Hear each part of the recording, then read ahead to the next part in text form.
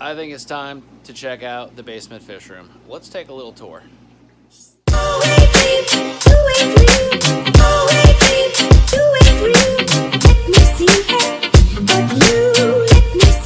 Alright guys, so welcome back to the channel. If you have not subscribed, please consider doing so. I do appreciate all you guys watching and commenting. So let's get into this basement fish room, the one that I've been talking about for months now. I did make a video on this a couple months ago, but I ended up taking it down rather quickly because I ended up changing it around again and I wasn't crazy about the first one I made. So let's give this another shot. Here we go.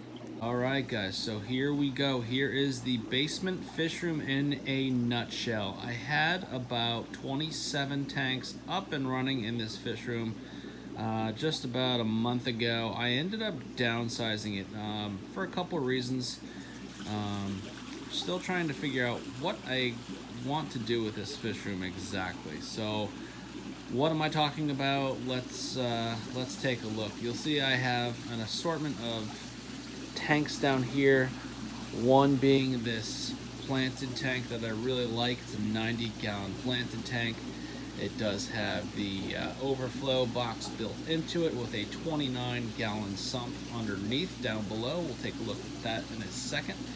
But this is just a community tank, some nice angels and assorted community fish. It's kind of the relaxation tank to me compared to all of the badass cichlids, if you want to call them that, you know, the nasty, aggressive fish that I love so much that always fight. Anyways, so this is a more toned down tank with angels, grammies, tetras, cory cats, all that fun stuff, a bunch of live plants.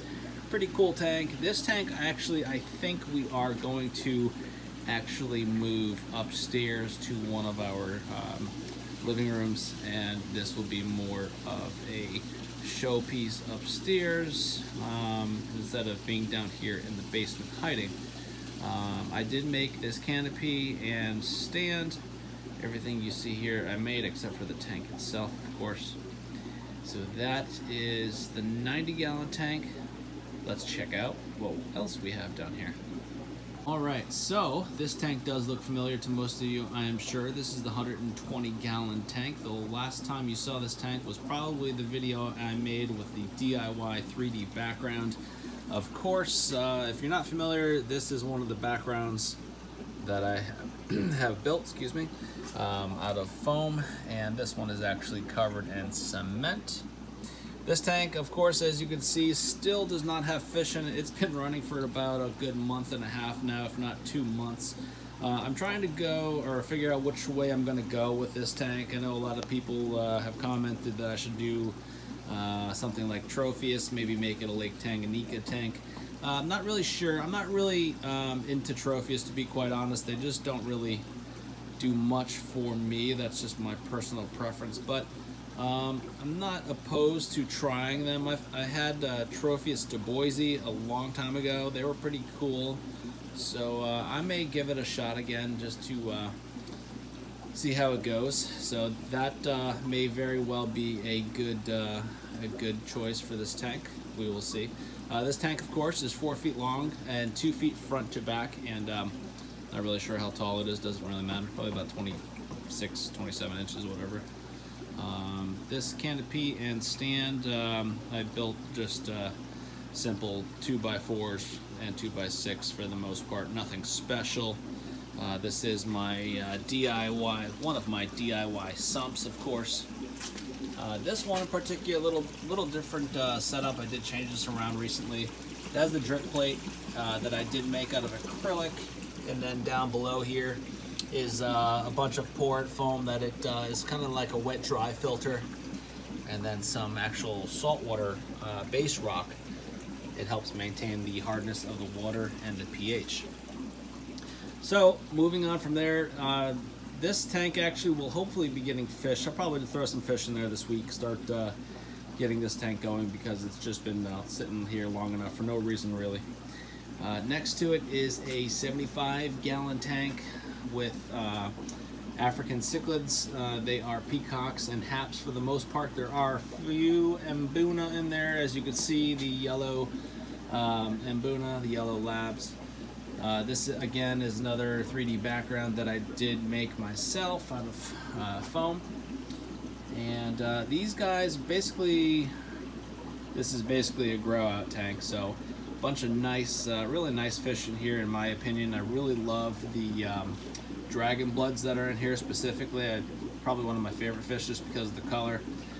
So there are some really, really nice dragon bloods in here. I have used some as breeder males and will probably continue to do so, along with this electric blue ollie, hap, friary, wherever you want to call them. Can't get the camera to focus on them, but some really nice fish in here. The tank down below it, it's another 75-gallon tank with another one of my DIY 3D backgrounds.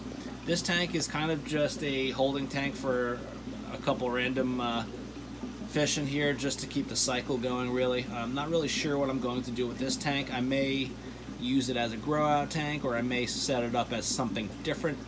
If you guys have any comments or suggestions, please let me know.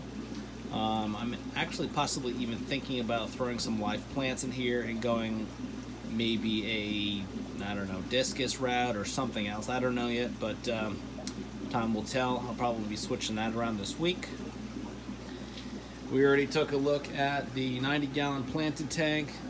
Here is the sump. If you guys haven't seen the sump on this tank, it's a 29-gallon DIY sump utilizing the filter sock.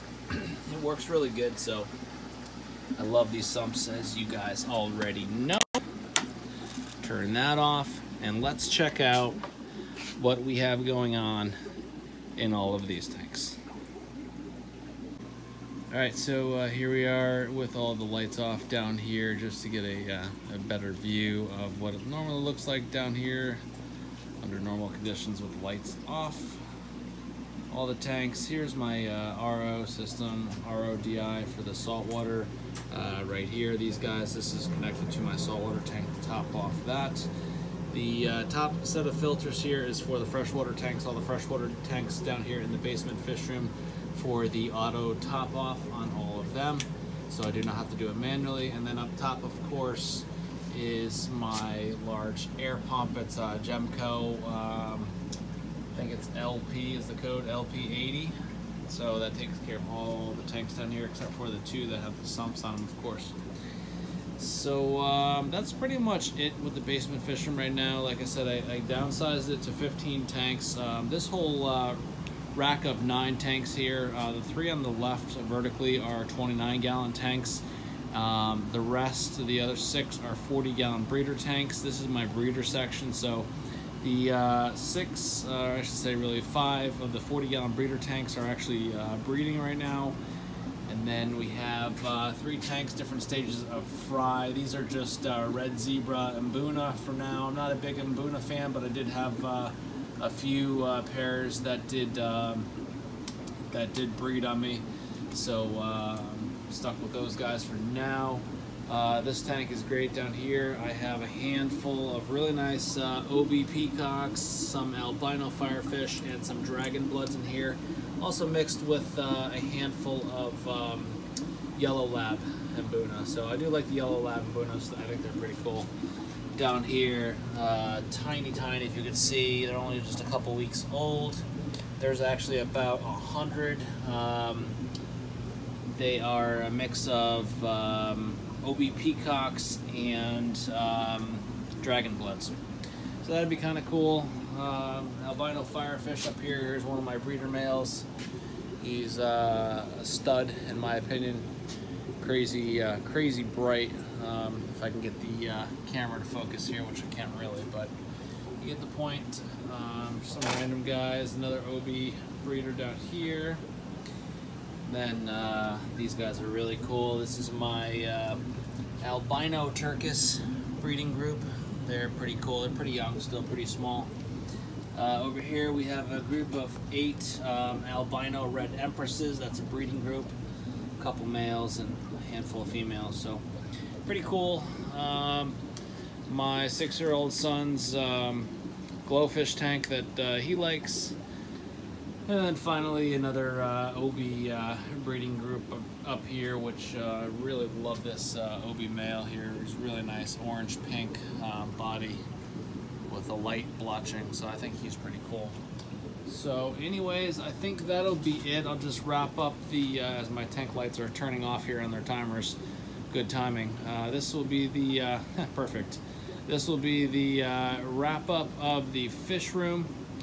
I will make more videos as I fill these tanks up and the lights turn off on me here at 9 o'clock at night. That's perfect timing. So I'll go ahead, that being said, I'll go ahead and wrap this up. I am going to be filling this tank with the 120-gallon tank with fish this week, and we'll see what else we get into. So as always, guys, thanks for watching. I will talk to you on the next one. Much more to follow. Let me see it, but you